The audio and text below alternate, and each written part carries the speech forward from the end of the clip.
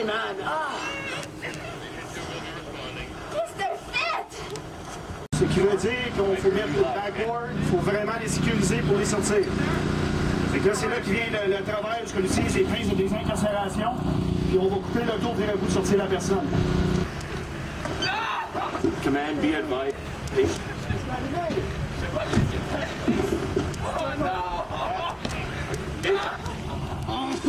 Stay still. Yannick, viens avec moi, là. Non, viens avec moi, Yannick, s'il te plaît. Yannick, je suis sous arrestation présentement pour qu'on fasse les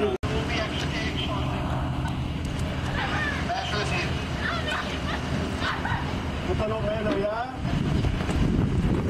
C'est d'autres choses, là.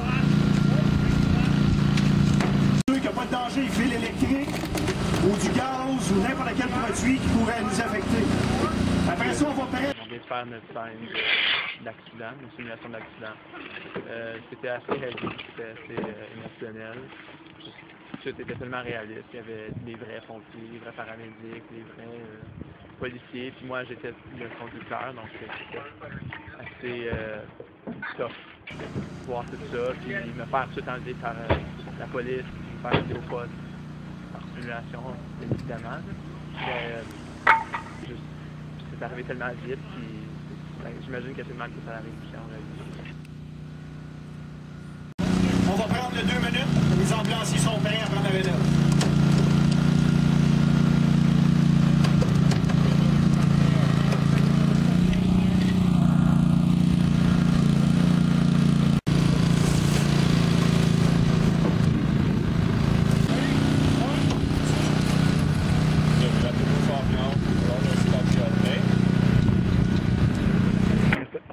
C'est vrai que c'était vraiment émotionnel et des émotions que faire jurer jamais, là, être traumatisé de même.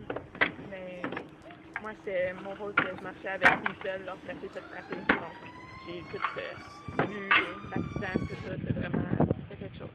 C'était tout bien organisé, en fait, vraiment bonne job. Le traumatisme crânien, réaspiration de visage, des recognize.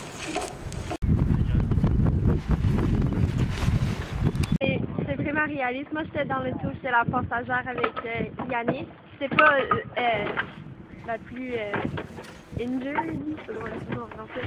Puis, je sais pas, au début, je savais pas comment j'allais réagir, puis, je sais pas, les émotions étaient vraiment réalistes. C'est ça.